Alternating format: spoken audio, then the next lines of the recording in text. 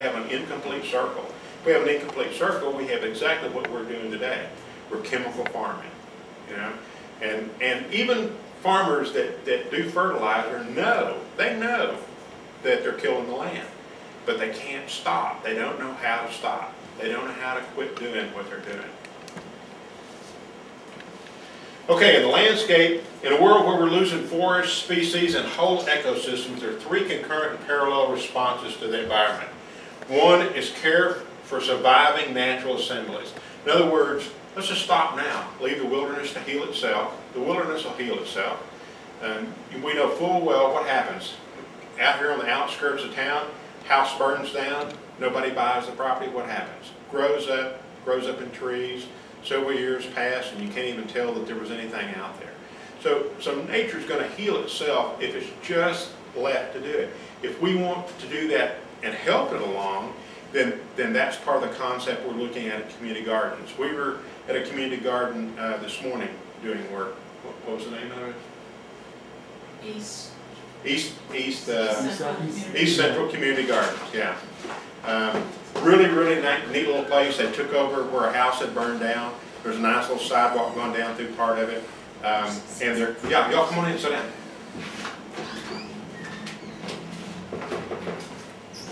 And they've taken it over. It's a bunch of little old ladies that are gardening, and they are not able to do the heavy work themselves. So they're not only doing container gardeners. Everybody know what container gardening is? Yeah. Well, they have a really neat, if you ever get a chance, go by and look at it. They have two containers joined by a little short bench. And you can sit, which, that's a pretty neat thing. Now, we built one over at the Sati restaurant, and we used old tile boxes, filled in the sides, filled them in with dirt, and you could actually sit on the side of that box. And there was enough room in between all of them for everybody to do it. And then permaculture in the landscape. If we rehabilitate degraded or eroded land using a complex pioneer species and long-term plant assemblies, that's trees, shrubs, and ground covers, we can reclaim land just like this. And this is of the rainforest there in Bolivia and Brazil, where they're cutting down rainforests. And they're essentially doing the same thing that we did 120 years ago. Cut the forest down, plow it up. When it's used up, they move on. Well, in the meantime, what happens? This is a prime example of that. Look at this gully that is forming. And I thought this is one of the old masters' paintings of actually, if you look way in the back there, you can see the ark. It's of Noah gathering for the ark, but it's all the species. And if we create our own complex living environment with as many species that we can save or have need for from wherever on earth they come. And, you know, yes, we have some invasive species in Texas. We even have, now we have alligators in Fort Worth, if you can believe that. I wouldn't have ever believed it. But they're actually considered a pest. So somebody has either turned them loose or they swam up the Brazos. Another example of that is in Oklahoma. There's a lake that you can't swim or water ski in because it has piranha. Now, who would have believed that in Oklahoma, where the ice is 2 feet thick, that piranha could survive? But on the other hand, we have some other species that have done really quite well. We imported a lot of those. That's another way of looking at it. We killed the buffalo off. Those are coming back in selected areas. But buffalo need a large area to roam, and we don't have that anymore. Everybody's fenced off all their land. So we have to do with what we've got. We have two responsibilities. Primarily is get our house and garden, our place of living in order so it supports us.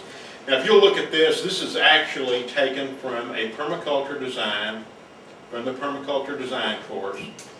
And this was a lady's house and her drive. And what she did was designed everything in this where it would be a forest garden and have the least amount of tilling and the least amount of preparation. So these plants come back year after year, or she's simply moving other smaller plants aside and putting a seed underneath it. During the course, if you decide to take the course, you'll be shown a lot of these different designs, and you can create your own, either on your own place or, you know, we can use the center here as a design module. Second endeavor is to limit our population on Earth, or we ourselves are going to become the final plague. Now, you remember, what was it, 6 years ago?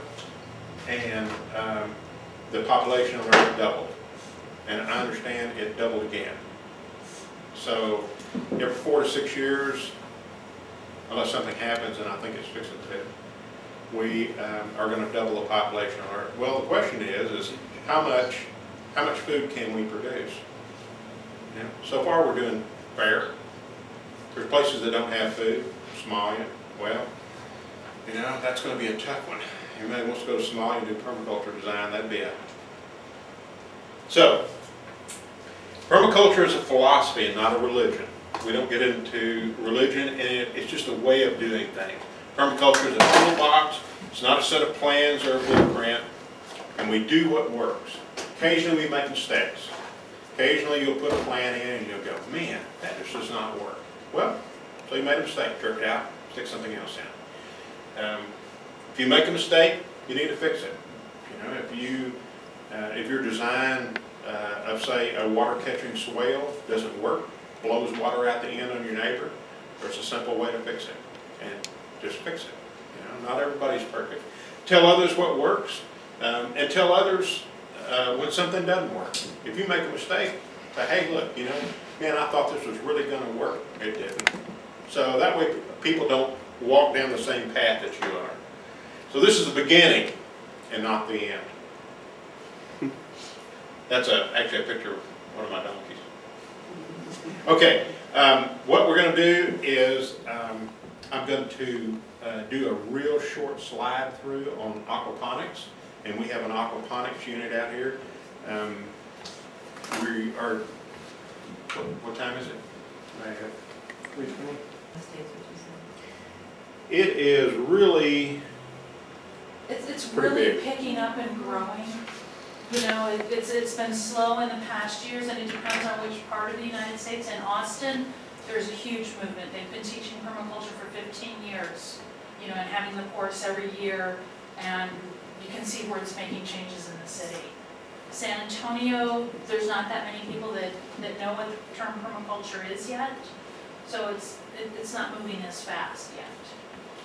So let me tell you some of the things you can do with permaculture. If you take the course and you successfully complete it and you get your design certificate, you are actually qualified. You can take that diploma.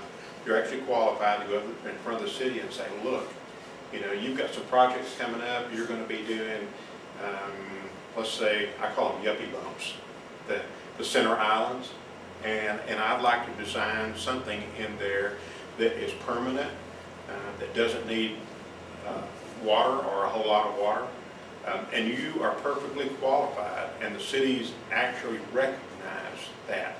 If you want to go to the state, that's the same thing. Now, that doesn't make you an architect, and it doesn't make you a landscape artist, but you are actually qualified with that to do permaculture design.